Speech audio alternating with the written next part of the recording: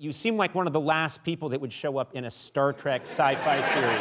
Right. It doesn't seem like a Tig Notaro gig. Yeah, I thought that too. I mean, I used to have my own show on Amazon called One Mississippi, Yes, and great then show. I felt like, you know, it makes sense. You go Mississippi to outer space. Yeah, yeah. But it felt funny, especially coming off of that show. And then once I was on Star Trek, I was like, this feels so right. I can't even explain it. I love it so much. You know what I love is your character's name is Jet Reno. That's right. And Yeah, I love it. Tig Notaro as Jet Reno. I know. Where did that name come from? Well, they had presented Commander Denise Reno to me, and I was like, I mean, can't we, like, take it up a notch?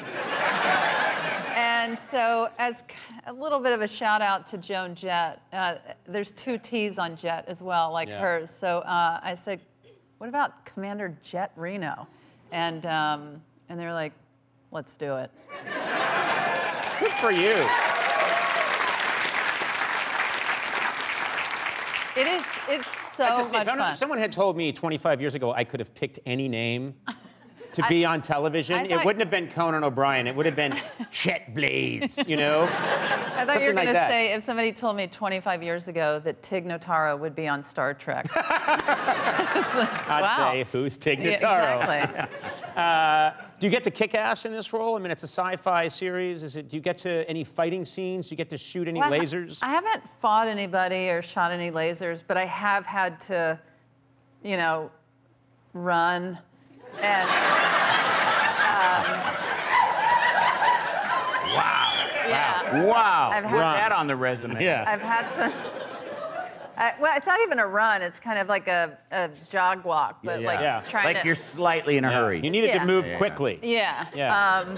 You know, hence the name Jet.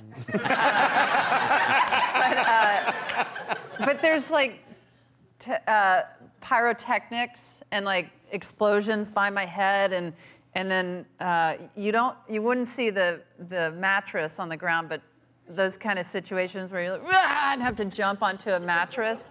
And the explosions aren't there when you're actually shooting the scene, no, right? they are. Oh, they do. It's there. Yeah, yeah, fully there. How is that funny? It's funny. How is that funny? This is Commander Jet Reno. I know.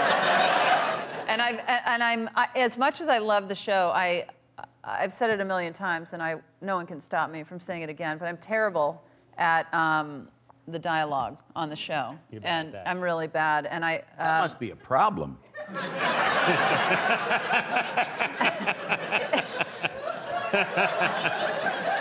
I mean, I'm no Star Trek expert, but it seems like you better be able to say the words. Yeah.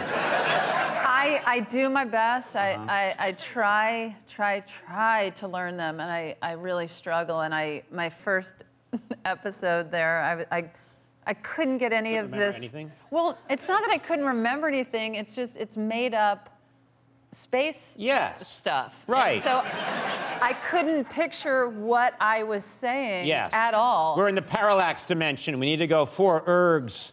Yeah. You know. Exactly. You know, this is not good because I know you've told me before your dream gig is to play Tom Cruise's sister in a role. And I've always rooted for that to happen. Yeah. That would be great. And as people can see, you are built for this part. You are... Let's take a look. There you are. Oh. Look at it. If you want that gig, you gotta sell yourself as an actor. You can't be... I'm jumping onto those mattresses. You were hired for your hurrying. Yeah. I was hired for my Tom Cruise face. And yeah, I feel like by the time Tom hears about me and wants to work together, that he will I will be able to do my own stunts and meet him. Meet his level. Yeah, because I know he jumps from helicopters and climbs up buildings. Yeah. And at this point, I'm still just jumping onto a mattress. You're gonna get there. I have total faith in you. I think I will. Yeah. I think the next time you see me, I'll have adopted a couple of siblings, and I'll be starring in an action movie with, it'll be Tig and Tom Cruise. Yeah. You know. You'll see it. It's gonna happen.